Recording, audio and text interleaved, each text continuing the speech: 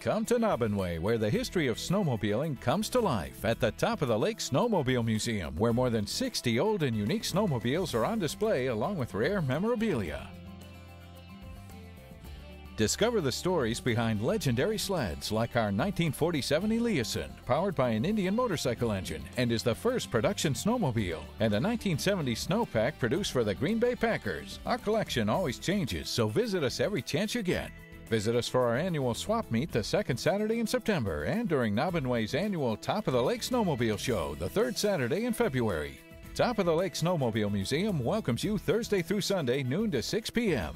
Admission is $5 for adults or $10 per family. Just 45 minutes west of the Mackinac Bridge, experience the Top of the Lake Snowmobile Museum in downtown Naubinway, 1.5 blocks south of the blinking yellow light, where the history of snowmobiling comes to life. The Top of the Lake Snowmobile Museum.